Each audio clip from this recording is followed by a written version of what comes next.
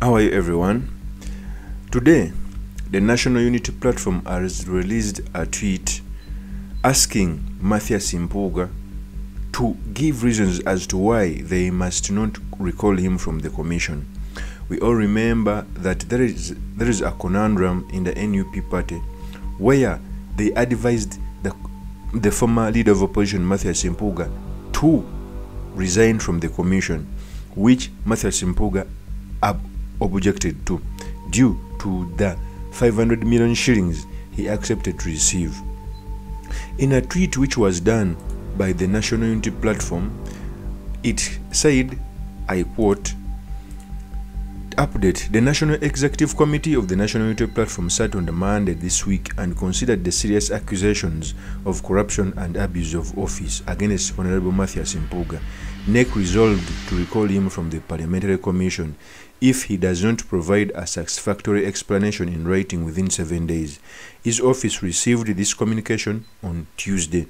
This process became necessary after he was strongly advised to step down in public interest, and he declined to do so." So that is a tweet which was done by the National Unity Platform. You clearly see that the National Unity Platform convened a NEC. NEC is a governing body within the party, and came out with a resolution that they must ask MPUUGA to give reasons as to why he must not be recalled from the commission. Remember, MATHIAS MPUUGA did an interview and said that he is not ready to step down.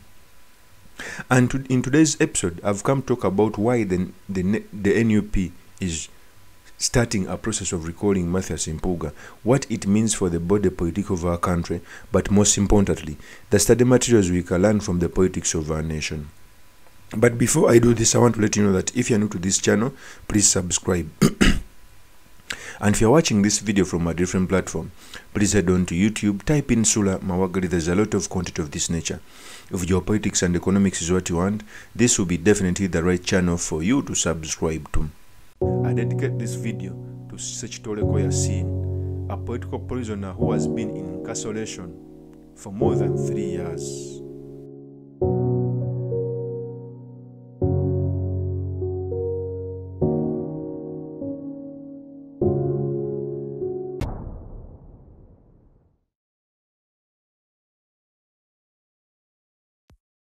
So, first of all, during the parliamentary exhibition, it was revealed that MATHIAS MPUUGA, the leader of opposition, received 500 million shillings from the commission, which was not anchored in the law. And this has been a secret since 2022, and it was revealed 2 years later. MATHIAS MPUUGA did an interview after the party coming out to advise him to step down, and he went on to say that he is not ready to step down. Ekyokusalirwa takirina, emitendera commissioner gy'aviiramu gyanjawulo ku bifo ebirala. Commissioner abamuwulize era agoberera amateeka, era embeera emujja mu parliament erambikiddwa mu mateeka gatufuga mu parliament.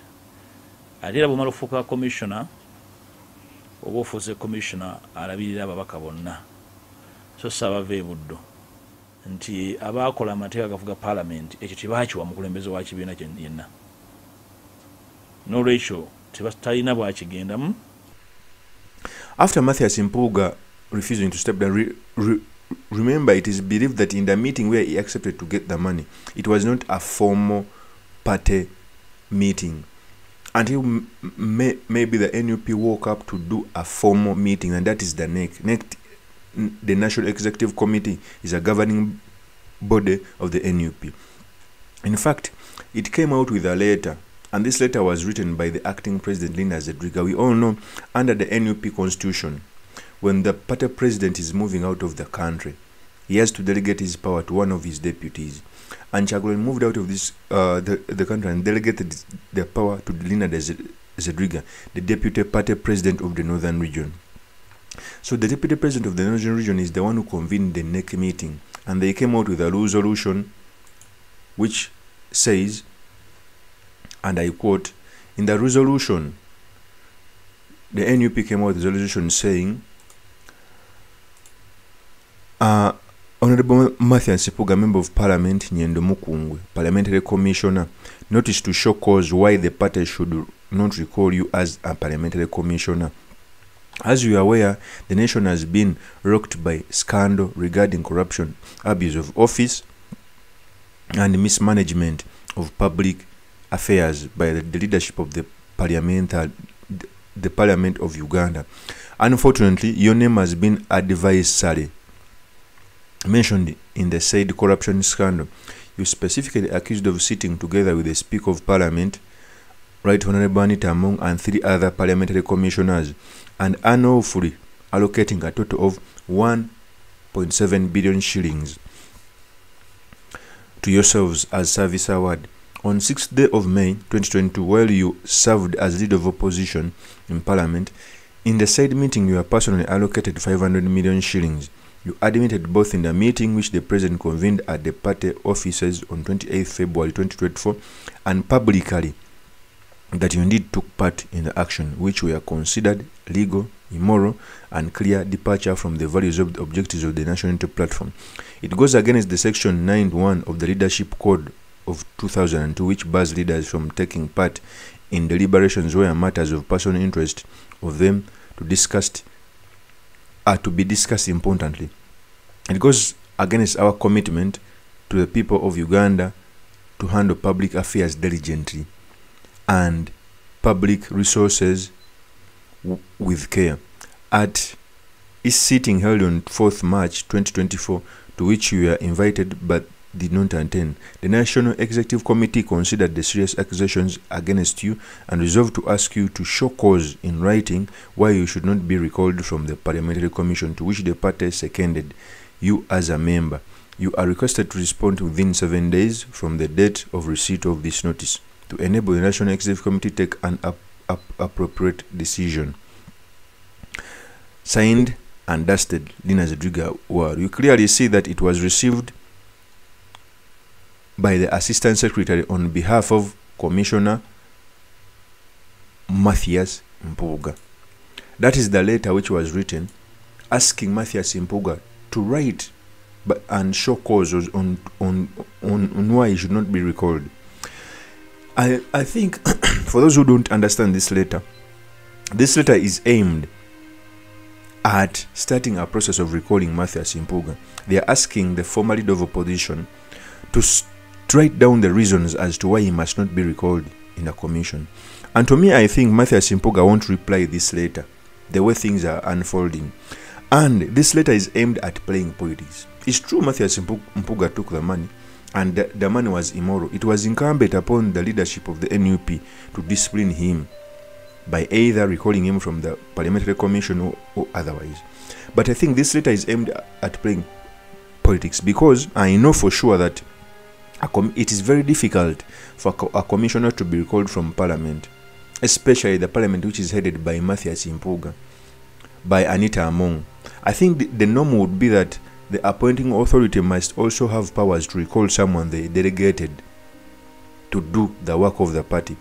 But I know that Mathias MPUUGA is not going to reply this letter, and the NUP will go on to write to the Parliamentary Commission asking the Parliament to drop Mathias MPUUGA. And I know for sure that the Speaker Anita Among will refuse to drop him.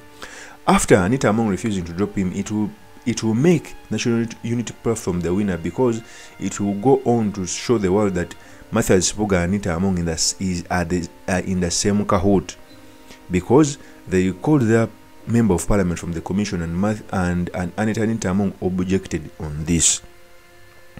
So by National Unity Platform starting this process, I know for sure it is going to end when the National Unity Platform has asked the Parliamentary Commission to drop Mathias MPUUGA.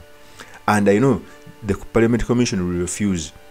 So the National Platform will come out as a winner after showing the public that Mathias MPUUGA is in cahoot with the Speaker of Parliament.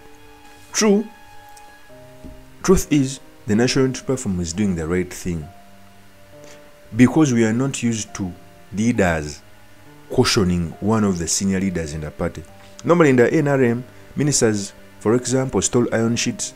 No one was even suspended for 1 week. Okay, so we are not using those things, even in the opposition. That's why even when Kizza Besigye came out to ask Muriat and Andrew Mafabi that they got dirty money, the public was raged because you are not used to see those things. Okay, a person from the opposition who was delegated to sit on the parliamentary commission as an oversight, I cannot be among the people who can appropriate money for themselves without a legal instrument. Okay, so Bobi Wine is doing the right thing. Okay, I feel hard that one of our own is being cut, but that is a process which must be followed if you are to build democracy, if you are to build the politics of our nation. So I think Matthias Mpuuga is going to be recalled from the commission. This is the process which is in the beginning. Okay, and I also anticipate that Honorable Anita Among will refuse to let go of Matthias Mpuuga, because even Matthias Mpuuga came out to say that he's not going to resign, which will make him even a bigger devil, because you cannot remain in a position where a party delegated you, yet it does not want you to be in that position anymore. Of course, that's my opinion. Do drop me your comments by commenting about this. Thank you very much for listening in. If this is your first time on this YouTube channel, I implore you to subscribe, like and comment so that I can be motivated to do more of such videos. I'll see you on another one. Peace.